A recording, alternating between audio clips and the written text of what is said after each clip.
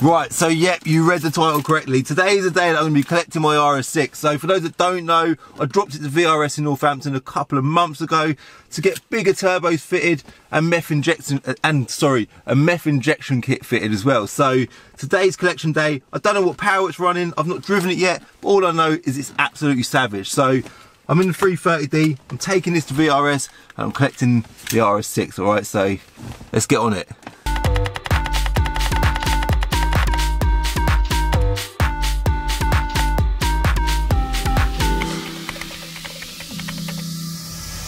So this is it, like I'm genuinely excited about collecting the RS6. It's really weird for me because obviously in the time that it's been at VRS, I've bought a new car for myself. I bought the BMW M6 and I didn't buy the M6 with intentions of getting rid of the RS6. I plan to keep both cars. I've got a massive soft spot for the RS6. I love that car, but the M6 was just something that again, I think I've got a big soft spot. I just love that car. I absolutely love the M6, savage car. But yeah, so it almost feels like today I'm going to collect a new car because it's been so long since I've had the RS6, and in fairness, the whole time I've owned it probably for about, I don't know, it must be like 9 months now, and I reckon for more, definitely the majority of the time that I've owned it, it's been at VRS getting stuff done to it. So yeah, I'm excited about collecting it. I'm told it's absolutely crazy, like Will's been updating me along the way. The reason why it took so long, by the way, to get it tuned is because this is a new thing. This is something that nobody's done before, certainly not in this country. Well, that's, again, I'm sure there's someone that's done it, but not that we know of. So we've got bigger turbos, they're hybrid turbos, the meth injection kit, and I think mapping it's been a bit of a task, and Will's nature is always to continue perfecting and making better of what he's got. So he had it tuned weeks ago, and he's like, Calvin, I don't want you to collect it yet because I want to try and get a bit more power out of it. So yeah, if you're wondering why I'm in the 330D right now, because this is like, it will seem like it's the same day as my previous video where I dropped the 330D to VRS. The reason why it seems like the same day is because it is the same day. I'm filming 3 videos today. So if you see this current 3 videos where I'm wearing the same clothes in each video, it's not because I wear the same clothes every day, it's because I'm filming it all on the same day, alright? So by this stage in time, the 330D will already be at VRS, and if you ain't seen that video, go and check it out. But today, this video is about dropping the 330D. This video is about collecting the RS6, alright? I hope that makes sense. But yeah, I'll end this chapter here. I'm gonna stop at the service station because I need fuel. But yeah, RS6 day, man. That's it. We made it the whole way here without breaking down in the 330D. Oh man, there's the RS6. Just try and get on the curb without curbing my wheels. I ain't seen this car for bloody ages. They've actually cleaned it as well. Oh, it's looking fresh. Let's get the 330 out of the way so we can get some nice cinematics. Yeah, I think that's what we'll do now. Well, let's flick or change to some cinematics, yeah?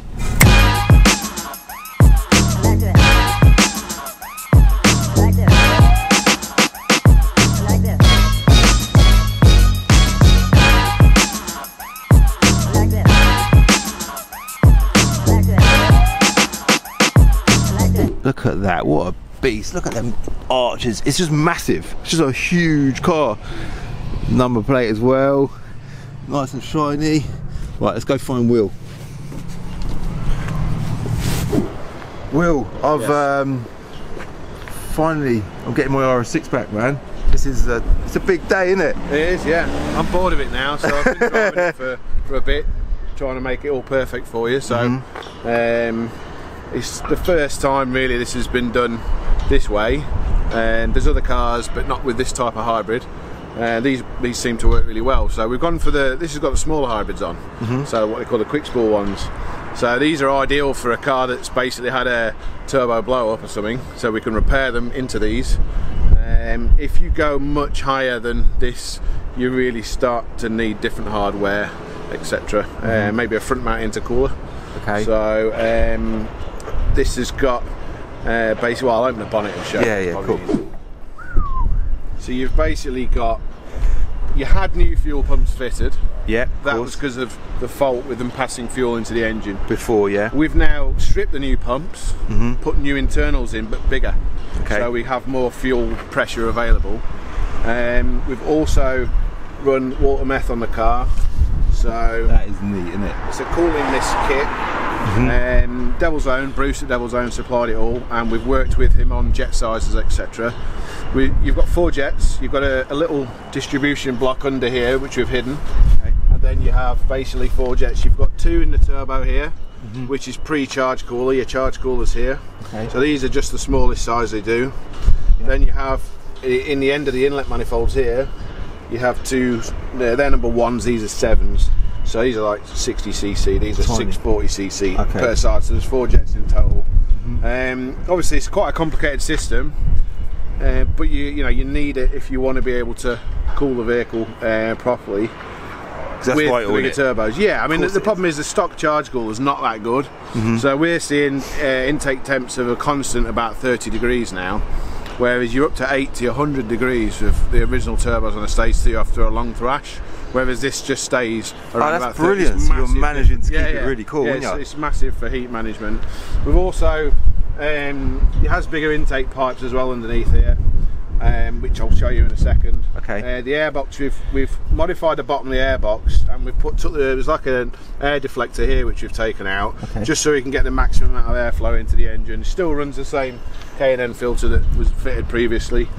And then that's it. So obviously the water meth system, the tank's in the boot, so it's got a big tank in the boot. All the pump and everything's integral in that, and level sensor, so if the level drops it will warn you. And then you have to obviously make sure you fill it up. Keep it topped up, yeah. We've put some extra safety in the engine calibration, so that the front cylinders on these cars specifically, they have more ignition knock than the rear cylinders. So we've put extra safety in there, so it will pull more timing out of that if the meth was to stop working, etc. So there's lots of little things. We've done lots of little things on there. Precaution. Yeah, well, it's just to keep the car in one piece, basically. Yeah, brilliant. So yeah, so do you want to know the figure it made? Or that's the big question. You don't care, do you? No, I fully care, man. This is the big thing, isn't it? So what was we about 700 brake before, weren't we? Yeah, we went about 7 before. So it has an 8 on it. Brilliant. That's what I wanted to hear. And it starts with an 8. Yeah. So we made 820 horsepower. Oh, wicked, man. So an 850 plus pounds-feet. That's wicked. Pretty massive. And the RPM that full boost comes in at is literally 500 to 600 RPM later. I was going to say, so the idea of it being not that much later. Yeah. So where the normal turbos will run out of puff, these carry on, basically. Brilliant. So the power delivery will be a lot better. It's really good. I mean, obviously, when the ground is damp, the car will, like, the wheels have been burnt. So really? For a big heavy car, it's quite scary. Yeah, it's good going, man. So, but yeah, no, it's really good. It drives really nice on the road, and I can't wait for you to drive it. So. Yeah, I think so. What I'm going to do is just flip the camera around. So just to let you lot know, I am not going to be doing the first drive video right now. I'm going to I think I'll get it started and hear it started for the first time in ages. Well, we've got different downpipes as well, have we? Sorry, yes. So we removed the other downpipes and we've gone for some bigger ones this time, specifically. The other ones were okay for the stage 1 plus that we did, but this being a stage 3, we need the full 3-inch. They're ceramic coated as well. Okay, brilliant. Yeah, so they're bigger 3-inch downpipes. So it sounds naughty. Yeah, should we get started? Have a little listen.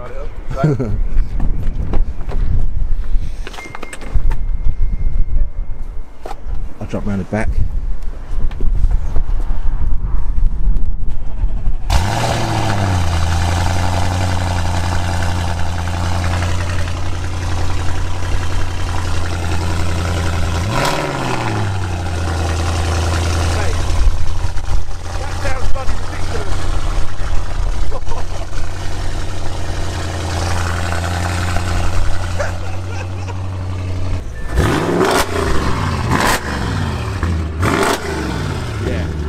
Savage, man.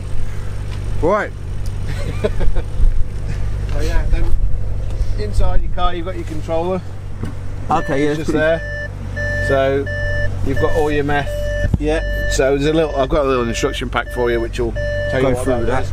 Yeah, so there's different functions on there. You won't need those; they're all preset. So, and that's hidden in there. That's so nice, isn't it? Don't see it. Then in the back, I'll show you the rear. May as well have a little look at this the meth kit in the boot. Yeah, so a bit posher than the 330D. Yeah. So then your meth tank just sits there. Mate, that's well neat, isn't it? That's it. Nice. Cool. So just keep that full. Yeah, keep it full up. So literally, so the engine case or engine cover's removed. Engine cover pops off. Just basically push fit, so they just pop out. Oh, neat. So it's dead easy to remove. It's not a pain. Yeah. So these are the intake pipes. Okay. Basically, these are bigger. Yeah. So if you have the intake pipes are too small, you start to pull a vacuum on the turbo. You don't want that. So we've made these bigger. And there's your 3-inch downpipes down the back. Man, they look decent. They decent. Little turbo Technics badge on the top of the turbos there. Shout out to them. Yeah, man. All right. Cool. Home time.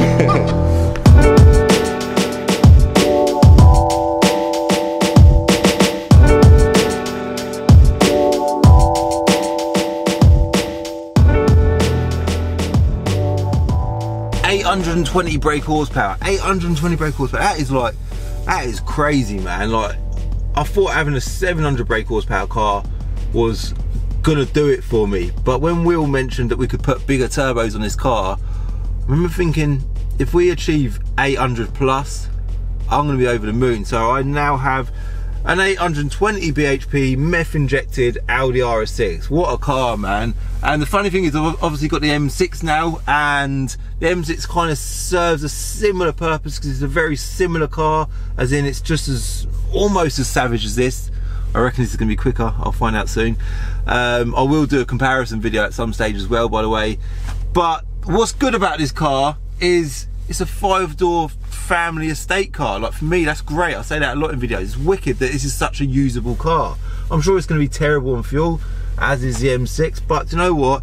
It does do a lot, serves a lot of purposes, this car. So yeah, man, big day for me today, really, because obviously I'm collecting the RS6, massively excited about this, but I've also dropped off the 330D, which I mentioned earlier, that I've sort of filmed 3 videos today in total. So one of them was dropping off the 330D, video number 2 was collecting the RS6, and video number 3 that I'm going to film as well is introduction to the E46 M3 Touring project. So if you're not familiar with that, I'm going to be building an E46 M3 Touring.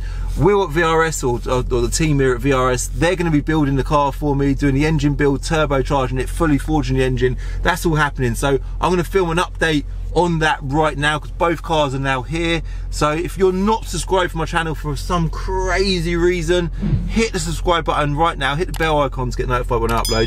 I do upload, I say this all the time, sounds like a bit of a robotic speech, but I'm going to tell you anyway, because you could be new to my channel if you're watching right now. I upload a video every Wednesday and Sunday at 6 o'clock, 2 videos a week, guaranteed, on point. I don't mess around, I'm super reliable, so make sure you hit subscribe, all right? I'm going to film my first drive video on this as well, so if you want to be about for that, that's going to be the video following this, hopefully. Might be the one after that, not sure yet, but look out for the first drive video on my Audi RS6 after it's been tuned, running at 820 bhp, and I'm sure I'm going to be bloody over the moon with it. I don't know yet because I haven't driven it, but I'm told it's scary fast. And yeah, give me a follow on Instagram as well, at Calvin's Car Diary, and do me a favour, hit the like button as well, right? And I'll see you in the next video. Bye. In the next episode of Diary of a Car Trader, the E46 M3 Coupe and the E46 325 Touring are now both at VRS, which means we can begin building the E46 M3 Touring. And that project's going to commence in my next video.